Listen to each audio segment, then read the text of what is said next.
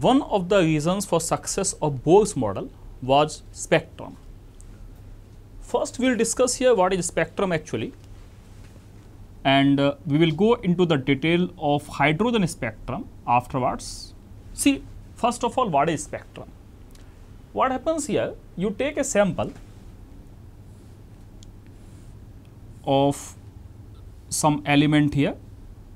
For example, we are taking here hydrogen gas in atomic form. So, these are hydrogen atoms here. We have hydrogen atoms. These are not molecules, remember, otherwise we will get a different type of spectra. So, this is hydrogen atom here. Now, if this sample is irradiated with radiations of a lot of different wavelengths, then what happens here, that this hydrogen atoms absorb certain radiations, which you can understand now which radiations will be absorbed by hydrogen atom. This will be given by delta E equal to 13.6 into Z square 1 by N1 square minus 1 by N2 square. So, whichever energy corresponds to this energy level difference, that energy will be absorbed, and this wavelength corresponding to this radiation or this energy also we can calculate by using the formula delta E equal to Hc by lambda.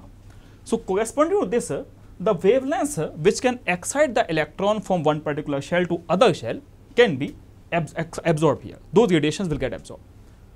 What happens now? Suppose we are putting here at 9 eV energy. This radiation belongs to 9 eV energy. This one belongs to 10.2, this one to 11, this one to 11.5, and this one supposed to 12.1 eV energy. All the energies here we assume are in electron volts. Right now, by now you people must be knowing that 10.2 eV is the energy required to excite the electron from first shell of hydrogen atom to second shell. So, this system, this sample is going to absorb this particular wavelength, and in the radiations coming out of the atom, this wavelength will not be present. This will be missing.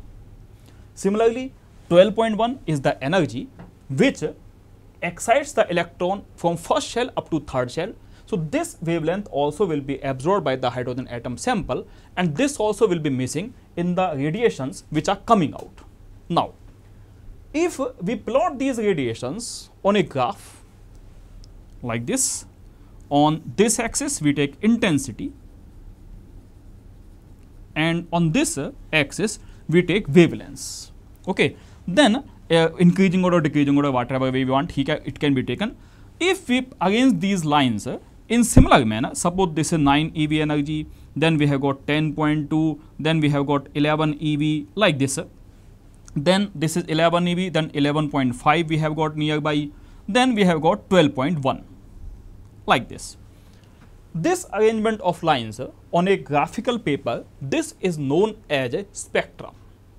True, these lines, arrangement of lines, wavelengths on in a particular fashion is called spectrum. Now, spectrums are basically of two types. We will discuss that part. One type of spectrum is known as emission spectrum.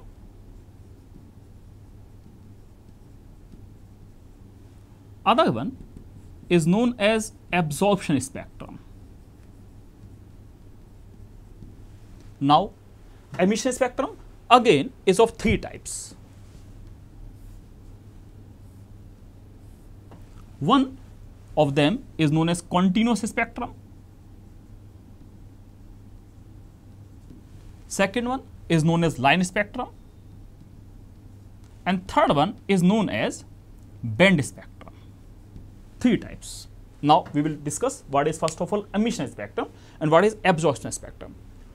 Just now, I was giving you the example that in this case, certain wavelengths will be absorbed by the hydrogen atom sample, and those wavelengths were only two. One was corresponding to 10.2, other one was 12.1. Now, what happens here? We will suppose we assume here this is energy diagram of hydrogen atom. This is n equal to 1 here, then this is n equal to 2, n equal to 3, n equal to 4, and this is n equal to 5. Suppose we are showing the diagram up to 5 shells of hydrogen atom. Right now, the present electron is in the ground state at this here. This is called n equal to 1 is called ground state. Now, what happens here? We provide this electron certain energy which is corresponding to 10.2 eV and 12.1 eV. As a result, this electron gets excited to third shell by absorbing radiations of 12.1 eV energy. Right now, what happens here that in normal atom, under normal conditions, an electron can stay in a higher shell only for few seconds. Actually, not few seconds, we should say only for a fraction of second. Scientists say it is 10 to minus 15 seconds only, up to which the electron can stay in the higher excited state.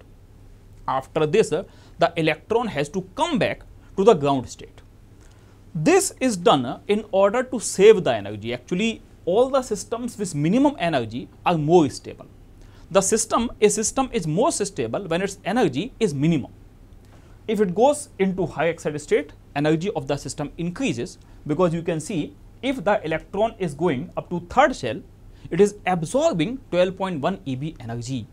Means energy of the system has increased by 12.1 eV.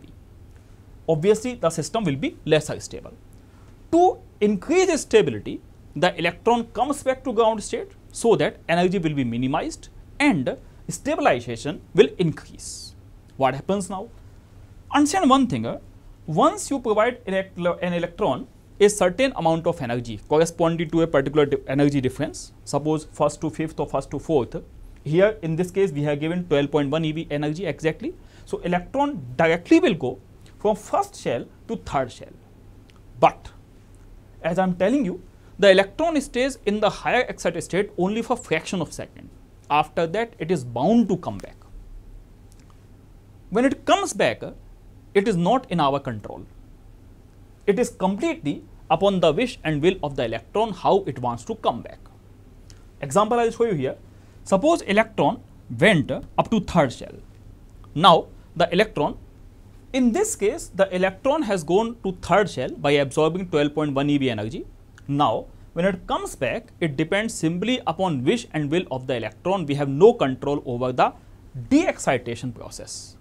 For example, if the electron wants in one of the atoms, the electron may come back directly to first shell. And in this process, this again will emit energy of 12.1 eV. In another atom, the electron may not come back directly to first shell. It may go first to second shell and then it may come back to first shell. All possible radiations are emitted when an electron de-excites from a higher level to ground shell or any shell. All possible. I will make it more clear, somewhat more clear we will make it. Suppose the electron got excited up to 1, 2, 3, 4. We assume it got excited up to fourth shell. See how many possibilities will be there. Electron, we gave it certain amount of energy, sufficient amount of energy to go up to fourth shell, we gave it.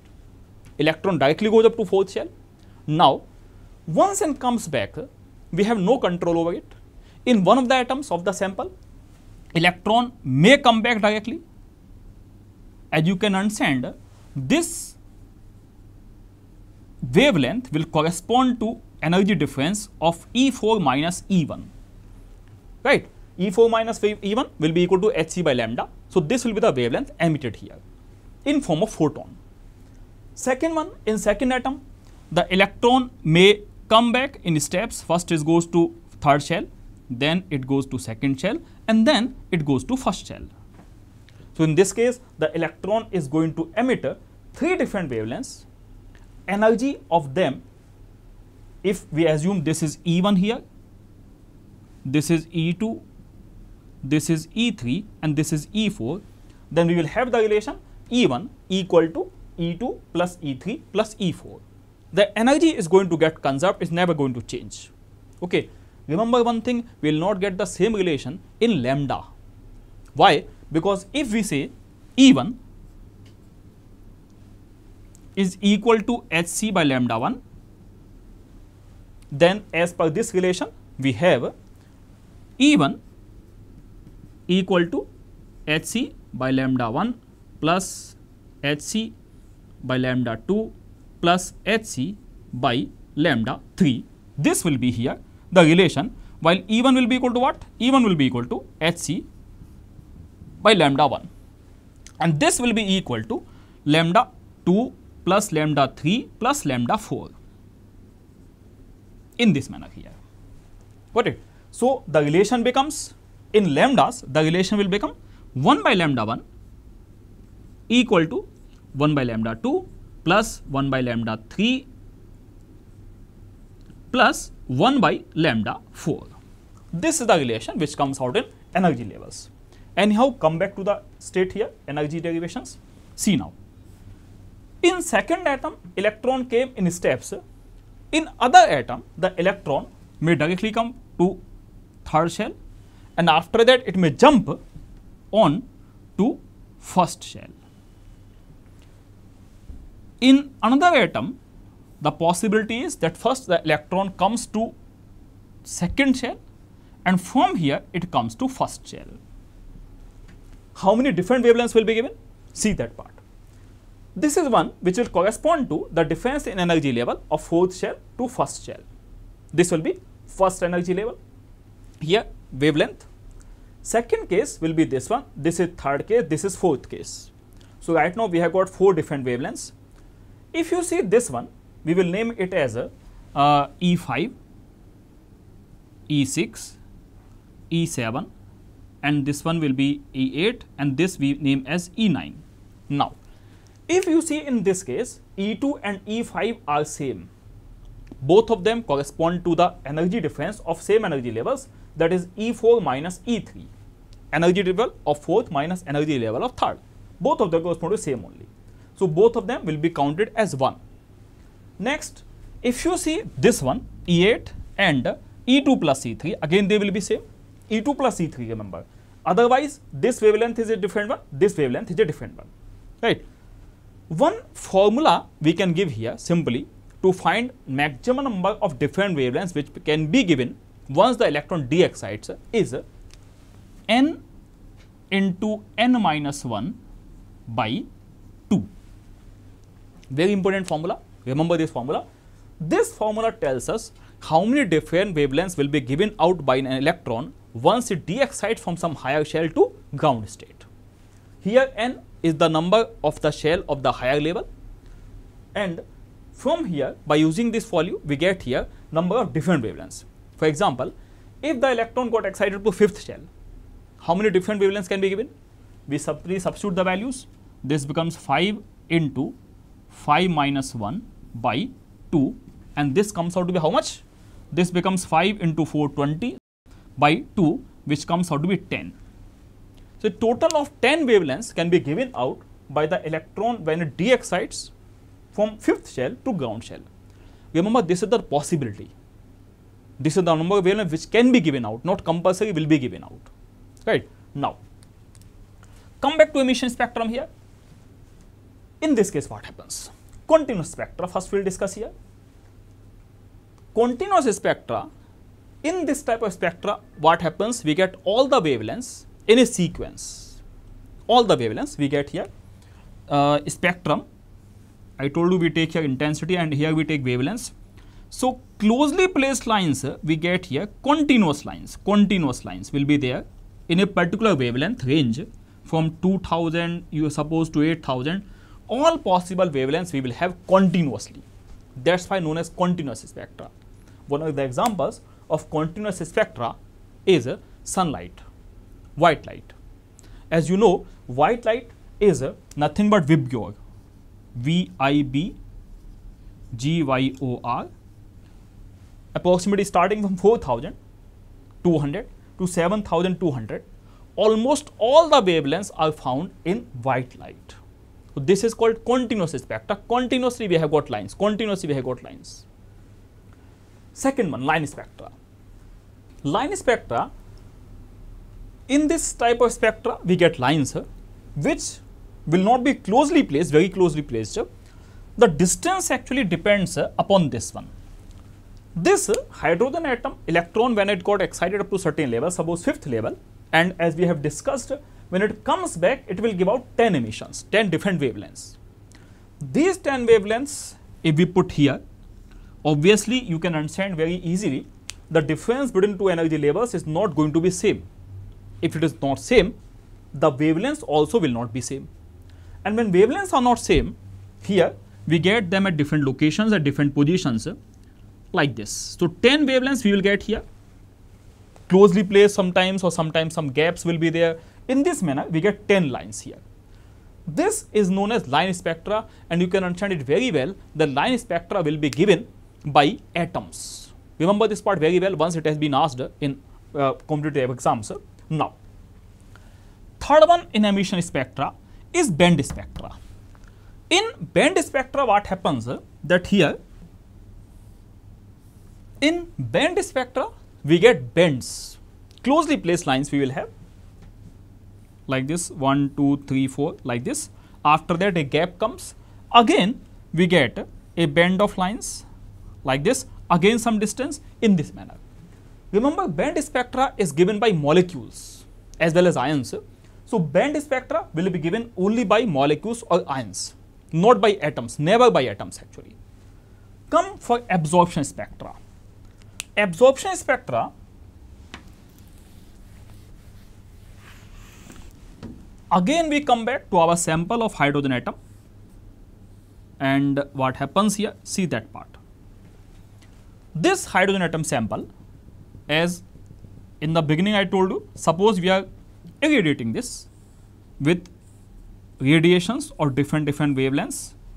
Suppose 9 eV, this is 10.2 eV, this is 11 eV, this is 12.1 eV, and this is suppose 13 eV, like this. So, we have got 1, 2, 3, 4, 5, total 5 wavelengths.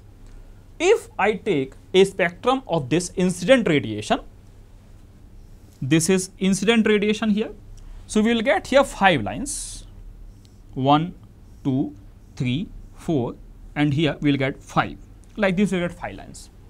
Now, once these radiations pass through the hydrogen atom sample, obviously the sample is going to absorb those particular radiations which can excite the electron present in it up to some high excited level. In case of hydrogen atom, these levels, these energies will be number 1 10.2 eV and number 2 12.1 eV. And if we see, this is 1, 2, 3, 4, second and fourth wavelength. So, once this comes out radiation and we take a spectra of the coming out radiation, then this second one and fourth one will be missing. In fact, we get black lines here, dark spots here. We don't get any luminescence here. So, this here goes missing. This is known as absorption spectra, and we say when we compare this with emission spectra, with the spectra of incident light, we say these two lines have been absorbed. That is why it is known as absorption spectra. Absorption spectra and emission spectra of a particular element are complementary to each other. Wherever in emission spectrum lines are found exactly at those positions, in absorption spectra lines go missing. Right, so they are complementary to each other. One more thing which you must understand is that the line spectra or absorption spectra are like fingerprints for atoms, for elements. Whenever a new element is discovered, to check whether this is a new element or previously it is found on Earth, what is done that they check the line spectra of that with the existing elements. If it matches, we say already this element is existing on Earth. If it does not match, it means this is a new element which has come from some other planet or some water. Otherwise, on Earth only it has been discovered newly. This is how new elements are discovered. Now, hydrogen spectrum, already we have discussed that one. We have got in that Lyman spectra, Lyman, Balmer, Paschen, Brackett and Fund series. These series we have got here. Now, failure of Bohr, as we have discussed, happened due to number 1 de Broglie equation, number 2 Heisenberg. Once Bohr's model could not explain these effects, came Sommerfeld model. Sommerfeld is not in the competitive exam schedule that much. So, we will not go into details for that one. However, Sommerfeld, what he did, that he said that the orbit which was discovered by Bohr is two types. One will be perfectly circular, other one will be elliptical.